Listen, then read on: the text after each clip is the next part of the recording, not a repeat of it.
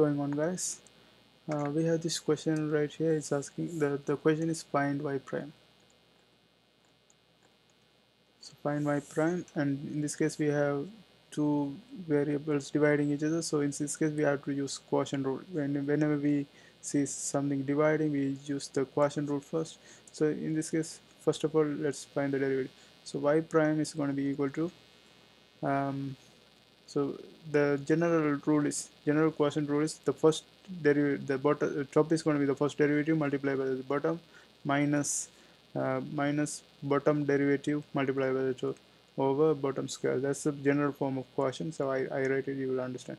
So 1 minus e to the power of 2x prime top derivative, then bottom remains the same, x plus log 2x, then minus now bottom derivative. So I keep the top as it is, so it's going to be 1 minus e power 2x, then the bottom derivative x plus log 2x derivative over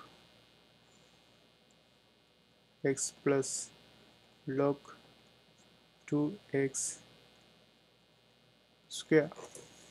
So in this case, since we have this thing, so we have to remember there's a general rule for this derivative, that is whenever we have log a power x, so let's say a is a number or whatever, so it's going to be equal to the derivative of this one is going to be equal to 1 over x ln a. So this is the general formula we have to remember before we approach this kind of questions.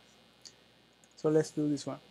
So first of all, if you see derivative of 1 is going to be 0, and here we have minus e to the power of 2x. So e to the power of 2x, and in this case we have to use chain rules. So chain rule is going to be, so we derivative of e to the power of 2x is itself, because this is also a general rule we have to remember, that e to the power of x derivative is going to be e to the power of x. So that's another thing, and we have to use the chain rule right here. So it's going to be 2x prime and x plus log 2x is going to be remaining the same because it's not a derivative, so it's going to be remaining the same, x plus log 2x minus 1 minus e to the power of 2x also going to be remaining the same, it's not a derivative, so it's going to be 1 minus e to the power of 2x, and here we have a derivative. The derivative of x is going to be 1 because 1 go to the front, x 1 minus 1 is going to be x to the power of 0, anything to the power of 0 is 1, so it's going to be 1, and we have log 2x right here, so we have to find the derivative. So now we have to use this format. So we know that whatever the value on top going to the front and ln 2, right? So it's going to be 1 over x ln 2.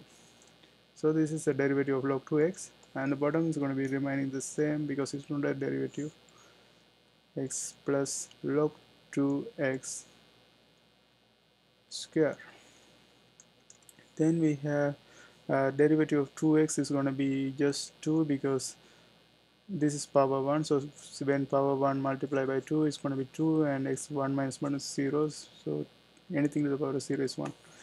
So in this case I can bring the 2 here, is going to be minus 2 e to the power of 2x, and x plus log 2x